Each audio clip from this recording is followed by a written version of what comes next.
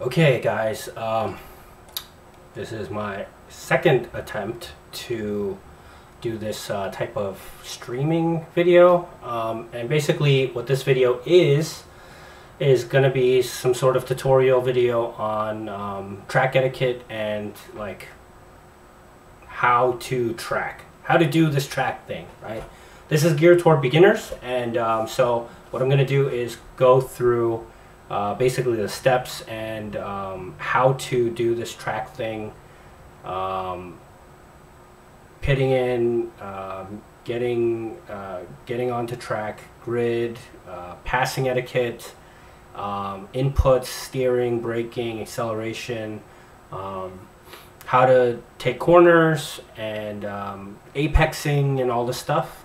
So it's geared toward beginners, and I will afterwards go into a little bit of commentary on the track itself at New York Safety Track, and some of my observations. Now, this is some of my earlier footage of the day, and so in addition to this being the first time I was at this track, I just want to shout out Got Track LI, and which was the group that I am a member of that I went with for this event, and really great bunch of really casual private event guys, and they're really chill. So yeah, let's get to it. So basically what you need to do is get onto the grid, and normally you would park here, waiting to be let out onto the track. Now this is this guy over here. This guy over here is the grid person, and he will be looking at the track, making sure the track is clear so you can get out there safely. And typically they don't let anybody on until the previous session everybody else is off, right? I was actually the only person in this session, so I believe I was driving alone. Nobody else was out there, and everybody was already off the track, so this guy's just waving me on, right? So when you get waved on, you have to wait, watch the track grid person, because they're going to make sure that the track is clear for you to get on. But that window is shrinking, right? Once they give you the signal, you need to get onto track and get onto pace fairly quickly. Don't dawdle, right? Because if you do, people who are already on track and at speed are going to come flying up on you. So make sure you at least get up to 6/10 of track speed. Now, this is the first lap, right? First lap, you don't want to be going too fast. You're not want to be going, don't go like more than 6/10 of your capability, right? Reason being is your tires are probably not warmed up, neither are your brakes. And in most organizations and events, the first lap anyway is a no passing lap, so it's a warm-up lap. So don't take it too easy though, because if you take it too easy, nothing will get warmed up and you'll be taking a Sunday drive. Don't do that. So typically I'll be driving around the first lap in mostly fourth gear, 70% probably, if not more, in fourth gear, which is very, it's a high gear for track use. Typically you're in third gear and fourth gear for a little bit. So just going around the track, right? Going around the track, and take this opportunity in the warm-up lap to really get an eye on the flag stations, right? So what you want to do is get an idea of where the flag stations are. There's one that I just passed on the right side, right here. So there's a flag station right there. Get an idea of where all the flag stations are, at least the manned ones, right? Because let's face it, there are sometimes a lot of flag stations that aren't even being used at any given point. So get an idea of that. Get an idea of what's on the track. If it's a clear track, if you're in rainy situations, for example, you want to make sure that which parts of the track are clear and on the drier side, and which sides are really wet or maybe even have rivers going across them, right? Get an idea of that. Get an idea if there are any like loose rocks in any areas, if there are any slippery spots. Get to know the track in that first warm-up lap, right? So, you know, as you complete that first lap, right, you're going to get onto starting your second lap on the main straight, typically. So now it's time to pick up the pace a little bit, right? Pick up the pace, and you're going to want to kind of ease into picking up the pace. Don't just go 10/10ths right away. Maybe go 7 or 8/10ths, right? And pick up the pace slowly. You've got plenty of time out there on the track, right? So I'm going to teach you a little bit about cornering. And so you want to start off on the outside lane, right? Outside of the lane, right? And then as you approach the corner, get your braking done. You want to get your braking done early because, especially for novices, because you don't want to ask more of the tires than they're capable of. Just to give you an example, tires have a limit on grip, right? So let's say you have 100% of grip available, right? That means your tires really aren't working very hard. Let's say 95, right? You're just cruising along, 95% of the grip available. When you're braking really, really hard, you're asking like near 100% of the grip, right?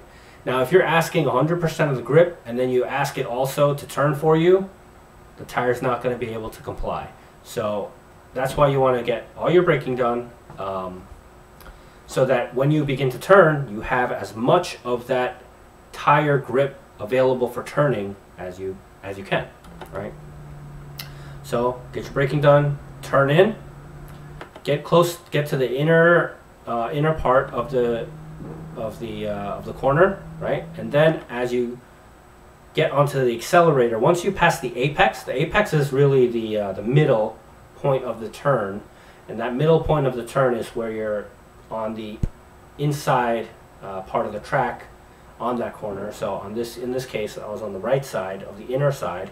Once you pass the middle apex, right, the apex, then you roll into the accelerator more, right? So you are now going from neutral throttle to accelerating, neutral throttle to accelerating, and then you turn tracking out, so you go toward the outside of the track, and now you're accelerating. So the next corner is another. It's a left-hander. So we get to close to the right of the track, right, and then we get our braking done, and then we turn to the left, hit the inside corner. Now this is a very long corner, so we're going to stay on the inside until we get to this set of cones, which is basically the end of the corner, and then we will input more accelerator and then get to the right side of the track, right? Because now the corner is on the inside, right? And so that's basically the gist of cornering on track for beginners. Get your braking done in a straight line as much as possible, then roll off the brake onto the accelerator into a neutral throttle, which means neutral throttle is you're on the gas, but you're not on the gas where you're accelerating, and you're not lifting. So it's neutral throttle, right? Get into neutral throttle, do all your turning until you hit the apex of the turn, and then as you hit the apex, as you track out and unwind your steering wheel, then you apply more throttle. Now, just a pro tip for you guys, smooth inputs are faster than jerky, sudden, cool inputs, right? So I know it's really fun to like shift real hard and let off the clutch real fast and feel those like jerking motions, and when you're braking, like getting thrown down and then, you know, back on the gas, throw your head back. But honestly, it's not fast, and you're unsettling the car, which ruins your dynamics of your handling. So yeah, you want to have smooth inputs as possible. It might seem boring, but honestly, most of the time, what looks slow is faster on paper and timing. So Let's continue. I want to touch upon passing, and so passing etiquette is as such. Typically for beginners, I recommend passing and allowing passing on the straightaways. So, you know, in the corners and stuff, advanced people and instructors, you know, they'll do that, but in the novice groups, avoid it as much as possible. So what I'll do is I will skip ahead to getting close to the end of the track. So let's say you've got somebody behind you, right? Let's say you've got somebody behind you and you've noticed them for a couple of turns. Most likely they're faster than you, right?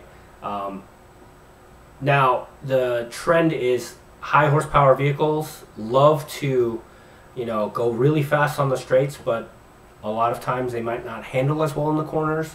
Lighter cars like the Lotus or, you know, Mazda Miatas, they handle really well in the corners, but on the straightaways they lack the power to really, you know, get hauling.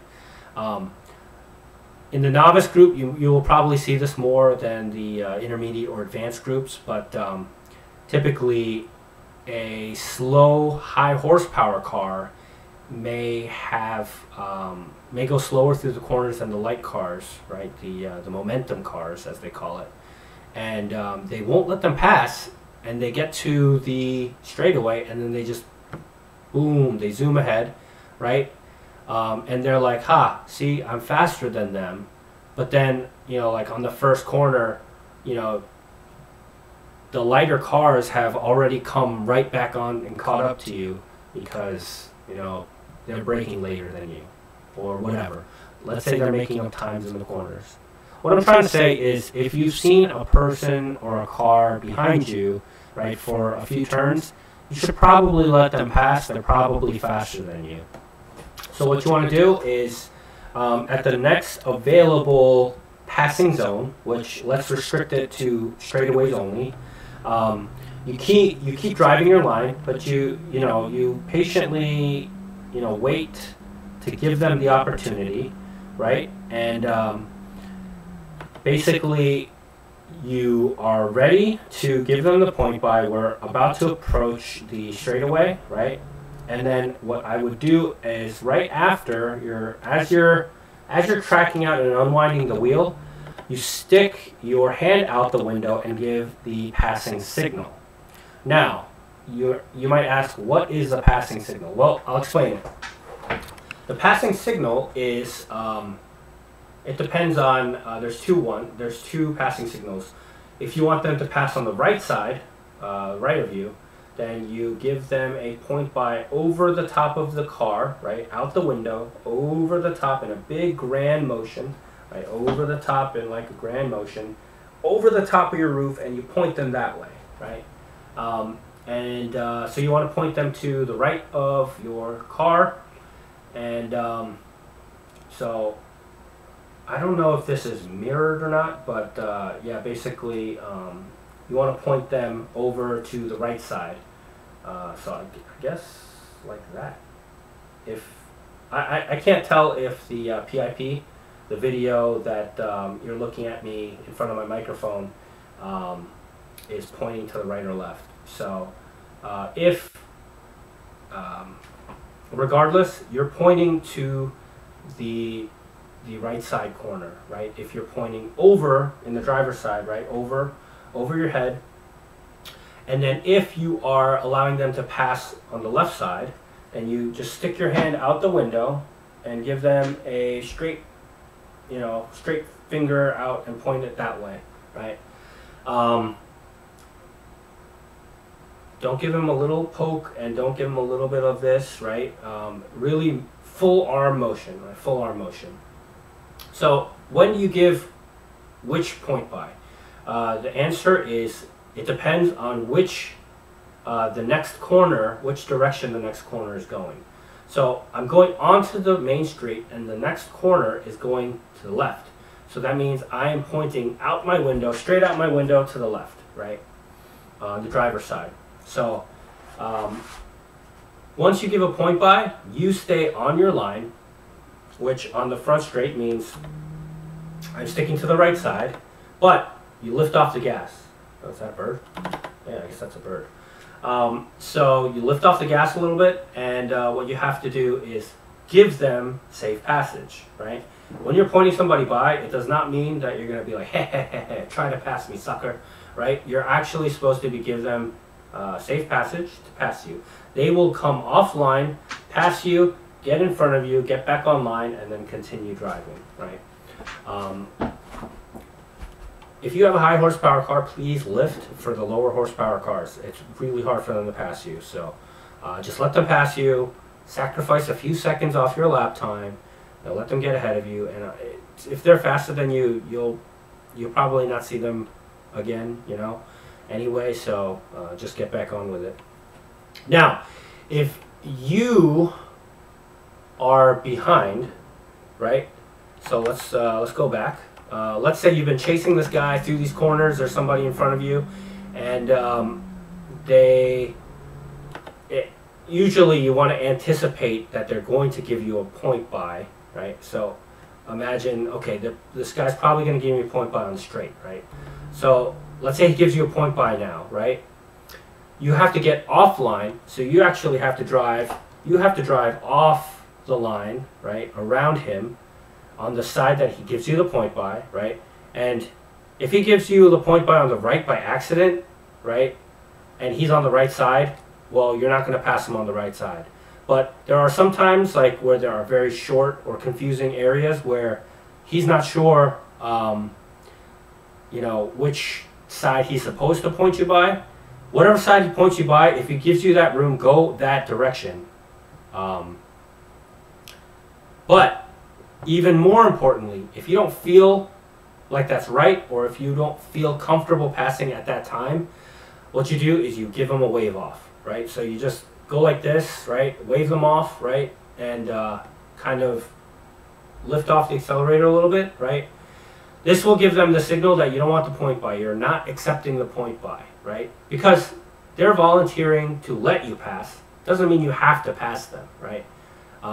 You are the one choosing to pass. So at that point, what you want to do is, if you don't feel comfortable, wait for the next opportunity. Hopefully they're not like, okay, well, if this guy's not going to pass me, I'm never going to give him another point by.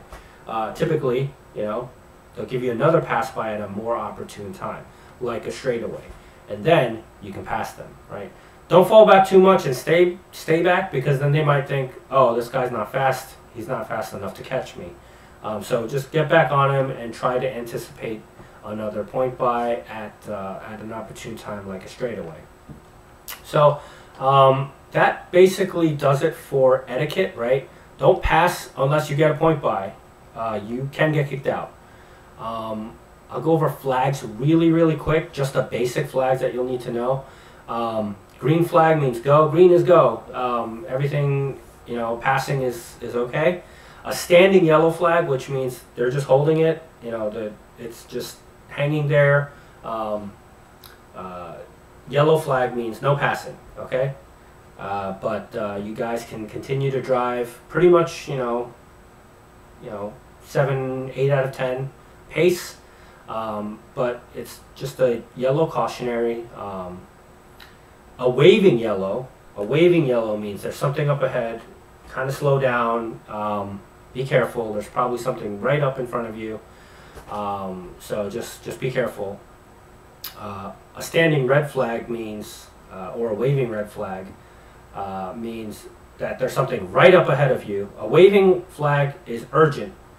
Really carefully slow down and come to a complete stop as soon as you can, but watch what's ahead of you. It usually means there's something bad that happened right in front of you. Standing red means you need to come to a complete stop, but a controlled stop. Doesn't mean slam on your brakes and like throw your car over, right?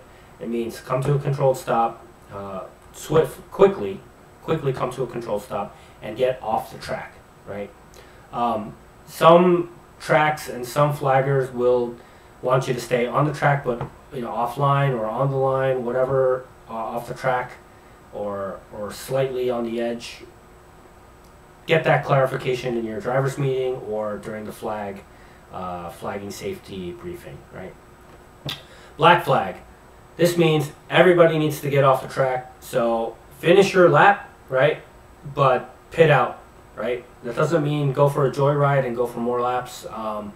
Pit out. If they wave the flag, the black flag, and then they point it at you, they point the flag at you, right? That means that you specifically need to come in, and they just need to make sure you're okay. You know, whether you got some wheels off the track, you know, onto the grass, or you've spun or something, or basically they just want to talk to you and make sure everything's okay.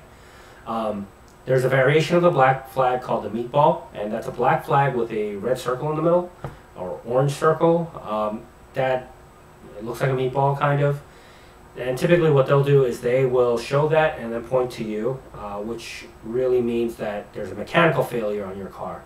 So be careful, pit in, and sometimes you may have to stay offline if you're leaking fluids, if you notice, right? Because you don't want to be spilling fluids and slippery stuff on the track. So yeah, you need to pit in, you know, or pit out.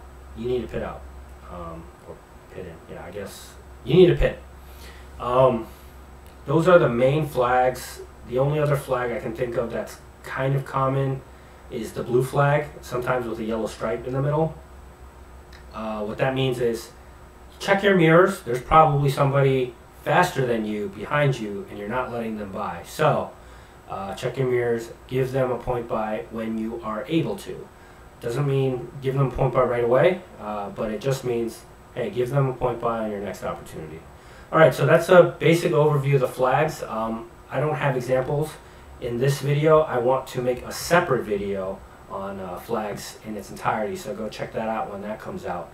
But let's just end this video real quick for the beginners with pitting out, right? So usually what they'll do is they will give the checker flag, right? They'll wave the checkered flag, and once you see the checkered flag at the flag station, that means this is your last lap. And if you're already past, or like you see the checkered flag like really, like, you know, after you've already passed the pitting out you know, lane, right? Then take your final lap as a cool down lap. But if you do see it, it means pit out. You know, just it means pit out. Your session is over, right? So take the rest of your time to cool down. Usually drive around at like 5/10, 6/10 in like a higher gear, 4th gear, 5th gear, or whatever, probably 4th. And just slow down. Stay on line as much as possible, but you know, your pace is slow. And when you get toward the end of the track, right? As you can tell, I'm kind of just bumbling along at this point. And once you get toward the last section of the corners, right around here is when you want to start and stick your hand out in a fist out the window and start staying to the right of the track, right? Stay to the right of the track, and you know, I'm not even doing the corners, right? And slow down, stay to the right of the track with your fist out the whole time. Keep your fist out, stay to the right of the track, slow down, and until you get to, you know, keep going, keep going, keep going. Get off the track. You know, you can shift to a lower gear, and you can bring your fist back in once you pass the barrier. Okay, so I passed the barrier. Now I put my fist back in, and now I'm out, right? Now, if you pit it out, right, before the session is over, you can actually line up back into the grid, right? Let's say you know, you just wanted to take a short break, or during your session, like in the middle of your session, you want to take a quick break, take a breather. Maybe you have to use the bathroom or something. But if you need to use the bathroom or something, then you usually pit out line up on the grid on the side. Otherwise, if you just need a short break and you're just waiting, you line up back to the normal part of the grid.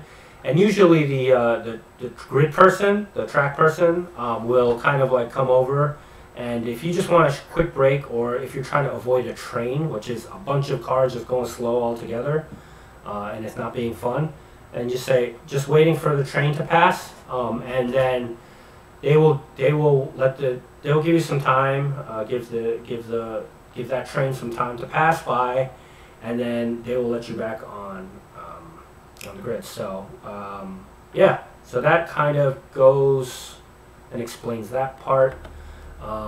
Just remember, when you're driving around in the paddock area, go really slow. Typical speed limits are around 5 miles per hour. Some of them are unidirectional. So like around the paddock, if it's a big circle around the paddock, it's usually one direction, clockwise or counterclockwise, depending on the track.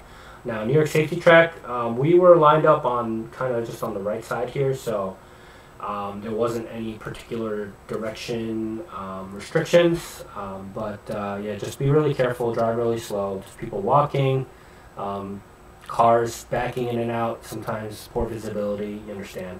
People with helmets on, they can't even turn around their heads all the way. So be real careful. And yeah, so what I want to do next is wrap up the video by let's go to a later lap, and okay, so I want to just go over a few of the just interesting parts that I noticed while driving the Lotus. So this is more Lotus specific tips and tricks and commentary and just notes that I want to kind of explain. So the braking zone on the front straight starts here at the 400 mark, 300 mark. When I'm starting out, I'm testing my brakes, starting to brake at the 300 mark. But as you get a little more confident, as you get good tire grip and heat into your tires and brakes, I'll start actually braking closer to the 250 or 200 mark, right? Depends how ballsy you're getting. For beginners, start 350, right? And then heel toe, downshift to hug the inside corner. For momentum cars that have a lot of grip, just stick real close on the inside here. Higher horsepower cars, heavier cars will track out here at this point. They'll kind of go out a little bit, maybe not even all the way, but somewhat, and then they'll come wrap around. But for the tighter handling cars, yeah, stick on the inside of the first couple turns. And then over here, in this video, I'm actually cutting in too early, but what I like to do now is kind of hang out over here until I get around here, and then once I get around a little bit back there, then I'll start cutting in to make this a late apex, which means I'm starting to turn in this pretty late.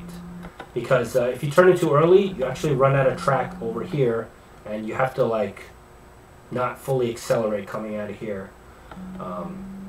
Then over here, you got to get kind of ballsy because it dips down real quick here, right? So you start going downhill, and it's kind of off camber, so it feels like you're gonna like fly off the track. So you want to get some braking done real quick here, and then get to the left, and again hug the interior here, and right around here you get a good compression,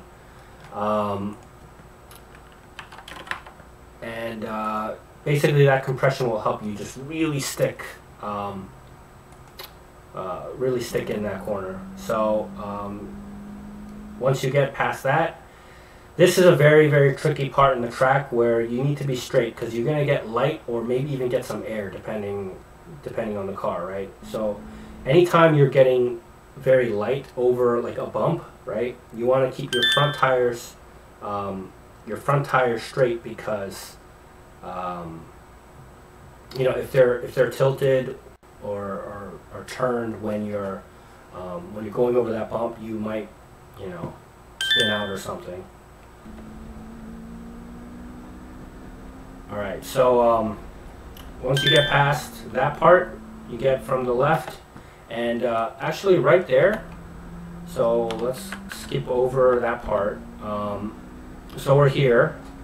Once you get to the right side, over here, for beginners, I would brake a little bit to get started on this left turn, but what you really want to do for the more advanced drivers is to just lift and then go in, or to just balls out, you know, just make that flat out. Now over here, it felt a little weird and wiggly for me, like right around there. Yeah, like, I don't know if you kind of saw that little bit of wiggle, but it kind of unsettled my car. I don't know if heavier cars would have a better time or whatever, but maybe more downforce, but it unsettled me, and then I had to really brake and correct before this turn, before turn 10, and then stick on the outside here a little bit more than I did, about half to 2/3, and just accelerate, because you want to be a little more straight approaching this curve. Get a lot of braking done, and then throw yourself to the right down into turn 12. And then through turn 12, brake really good. You can kind of see some marks here right in this video, but yeah, you got to turn before 13 and kind of do a late apex for 13, because then you'll hit this with almost a straight shot through this part. And then get braking done really good here before 15, and then use all the track to track out here. And then once you get here, you kind of just stay to the right, and then get to 17. Once you get to 17, there's a lot of good compression here again, so you can go full throttle and really chuck your car turning left into this corner. And then let's see if let's go to the next video. So then once you get to once you get past that part, you stay on the right, You stay on the right, and then around this cone you start braking hard. Brake hard before that. So let's go back. Start braking hard around here, and then you turn into the final turn 18, and then you track out, and then you're done. So full lap. Yeah, I had a hard time at this track. Very technical, and it was my first time. I didn't get much instruction. I don't think I had an instructor in the car at all, so I ended up just asking some of the more experienced drivers to kind of talk me through some of their some of their methods. But I hope that was helpful to you guys. Shout out to Got Track LI and Kyler over there. Great group of guys, really chill, really casual, and they put on a really good value event for a ton of track time. I highly recommend, if you are a track nut, to get some time with that organization. They're growing, and so shout out to them. And shout out to my bud Vijay, who I kind of made this series of track tips and beginner tips to really help him out as he gets started. So yeah, I hope you guys liked and enjoyed this video. If you found it helpful, please like, share, and subscribe to this channel. I'm really trying to grow to meet that new threshold for the YouTube Partner Program. After being kicked out, unfortunately, you know, not going to bore you with the details there, but yeah, comment below if you found it helpful, and support it. Support comments are always, you know, always nice to hear. If there's anything else you would want to add, please add them below as well. And hope to see you guys next time. Peace.